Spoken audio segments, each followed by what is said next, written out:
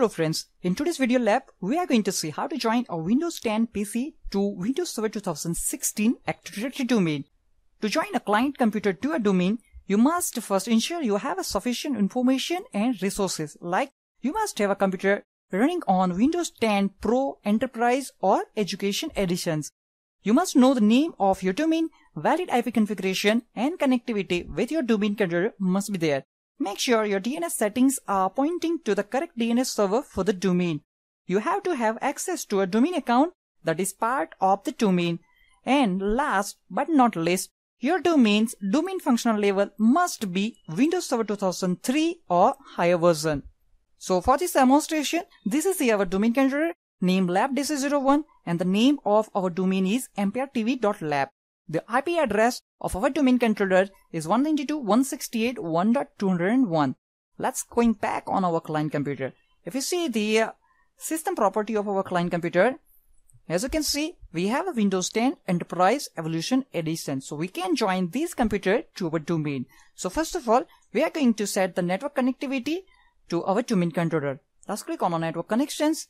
And already I assigned the IP address to this Windows 10 client computer. As you can see, the IP address is 192.168.1.221 and the DNS server is 192.168.1.201. Let's check the ping to our DNS server.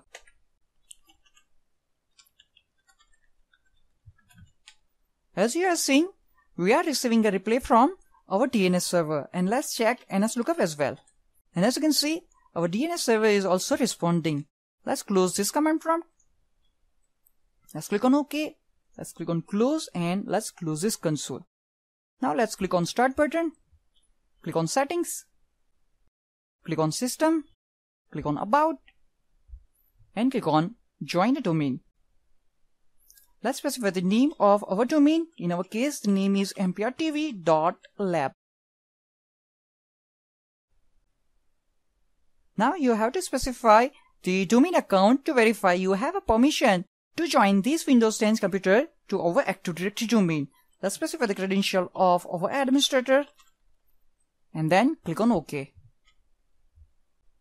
It will ask you to add a local account on this computer, but let's skip these steps. And as you can see, after you restart, your PC will be joined to this domain named empirtv.lab. Let's click on restart now to restart this Windows 10 computer. Now let's come back on our Active Directory. Let's create a one user account.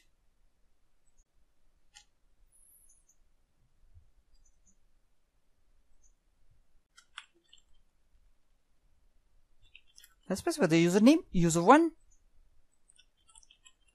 Let's specify the password.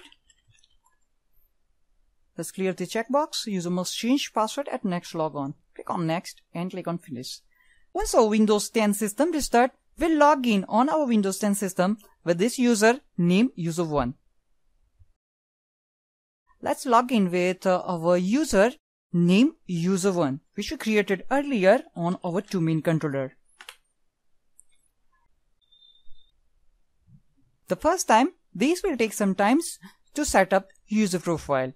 Once the user profile creation completes, you are logged into your Windows 10 computer. Our user has been successfully logged into our Windows 10 computer. If you see, we are currently logged in with our user1. Let's click on our settings. Let's click on our system. Let's click on about. And as you can see, now you will notice that once you are connected to the domain, your about settings no longer list options that were presented before. This is because your computer is centrally managed by the domain controller. So this is the way how you can join Windows 10 computer to Windows Server 2016 Active Directory domain.